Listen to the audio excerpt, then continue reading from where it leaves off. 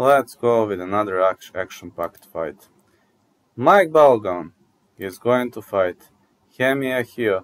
Hemi Ahio is an amazing New Zealand boxer and 6'0", out of Auckland, New Zealand. This guy was better than Richie Stanley.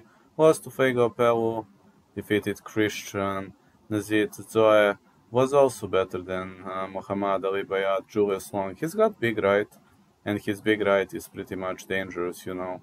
He's got pretty much big right straight. And Mike Balogun, for me, is a real legend, a knockout artist, 6'1", 83 inches of reach, one of the greatest reaches I've ever seen, out of Maryland. He lost to Murat Gassiev. I don't know how he lost to Murat Gassiev, honestly. Murat Gassiev must be from a different planet, because he is knocking out everybody. Prior to that, he was better than Marcos Oliveira, Sergio Ramirez, Trey Lippe, Kate Bar, Adnan Bukharia, and many other high-level boxers.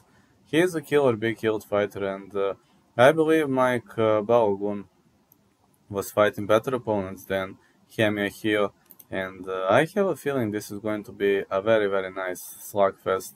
I'm gonna go with Mike Balogun to win, but I'm not confident, but I'm going with him, going with that side.